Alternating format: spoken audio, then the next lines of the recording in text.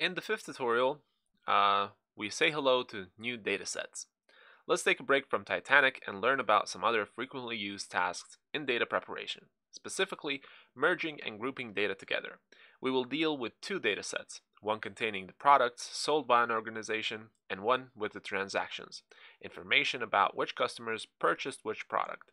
After combining these sets, we can answer questions about the most frequently purchased products or who is your most loyal customer. Let's get started. In the next step of our tutorial, we are asked to expand the samples tutorial, expand the samples repository, and then the data panel to retrieve products and transactions data. Products are right here. We have transactions here. We retrieved both of the data sets. We're going to search for the join operator.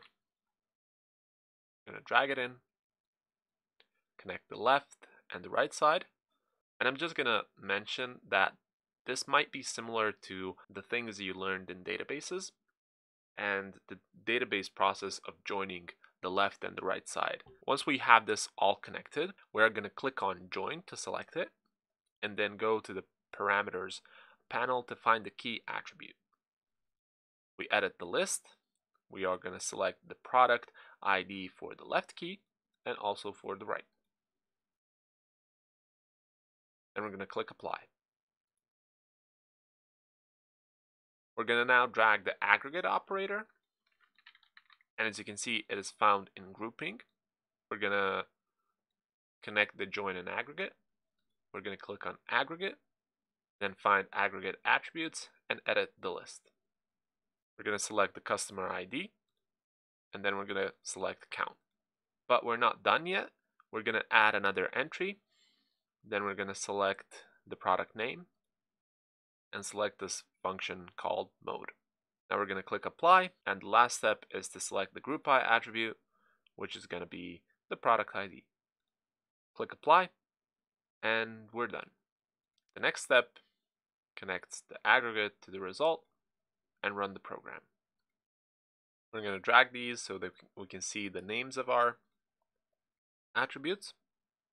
The next step of the tutorial asks us a few questions, but before we get into that, I just want us to understand what we have here. So here we have the row number, which tells us which row we're looking at, the product ID, which is the ID of our product right here. So product ID number 1 is this, the next one 2 is Ritalaut. For example, Azot is fairly easy to read, so it's product ID 8. We can also sort by the product name itself, and we can see how many customers bought this product. Now, which product has been most often sold, and which product was sold only 5 times? So if we go ahead and sort the numbers, sort the count of customers, that is how many different customers bought it, we have that AthSat is the most popular, and if we scroll down and see which one has 5 purchases, it's Bacta. Can you find out in the statistics tab what the average number of transactions was? Can you also see the visual distributions of values in this tab? If we go to statistics and then see the count, we can see the distribution. Minimum is 4, maximum is 22, while the average is 13. So on average, 13 people buy our product. The count function counts the number of transactions for each product, but each product can also be purchased multiple times in each transaction. Can you change the parameter of aggregate so that the total sum for each product is calculated? Which products have been sold more than 65 times? That's a good question. Let's answer it. If we go ahead and go back to the Design tab, click on Aggregate, double click it, we're going to see that we're counting customer ID. So let's see what we need to be counting. Let's make a copy of transactions, just to understand transactions a bit better. We're going to name them transactions table. And then click on run. Now we see the transactions table dataset. Let's see if we sort by customers. We see that one customer can buy many products. So what should we be counting? Row number seems to be unique. Customer ID can repeat. Product ID can also repeat. And as we can see by the data in our rows, it can either, we can have a case where the customer buys just one product, 5 of them, 2 of them, maybe 5 again, or any number. So let's see what's the biggest amount that somebody has bought. It's 5.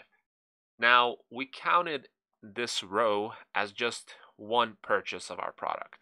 So we need to count the amount. If we go back to the design view, we now know that our aggregate function shouldn't be counting customer IDs. It should be counting the amounts and summing them up.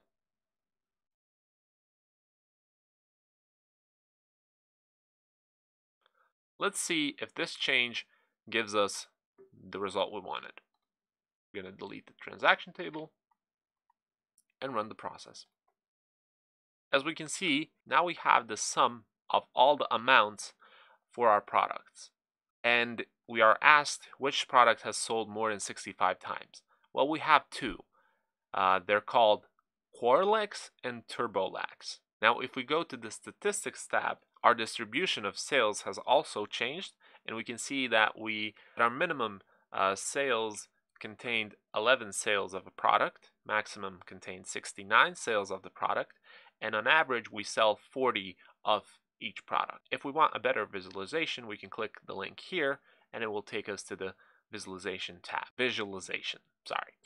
That's been it for this tutorial. Let's go ahead and save it, and I'll see you in the next one.